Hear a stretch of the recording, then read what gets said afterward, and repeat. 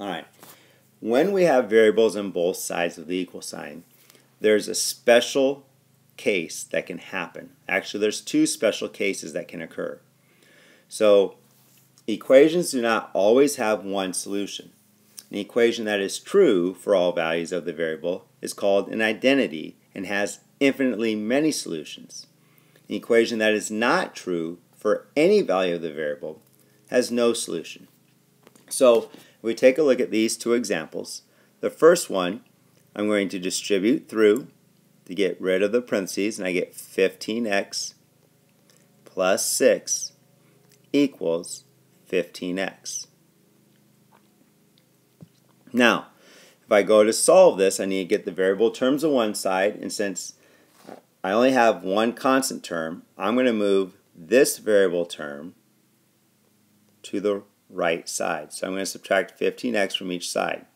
And when I do that, I'm left with 6 on the left side, but 15x minus 15x is 0. So my variable terms went away, and this is one of those special cases.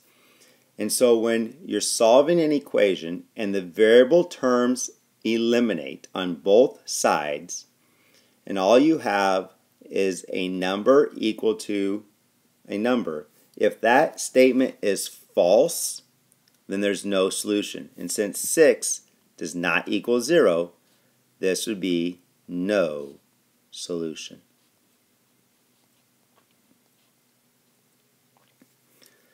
Now if we look at example B, again we have to use the distributive property, so I'm going to distribute through the negative 2. So negative 2 times 4y is a negative 8y plus negative 2 times 1 is a negative 2 equals a negative 8y minus 2. So again, I have variables on both sides. So I'm going to move the variables to the left. So I'm going to add 8y to each side. And if I do this just this step first, those eliminate, leaves me a negative 2 on the left side.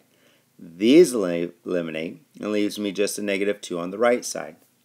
So again, we have no variable terms. So the variable terms eliminated, but this time I'm left with a true statement.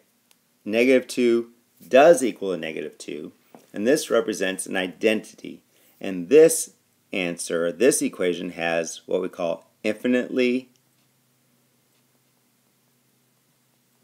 many solutions. All right?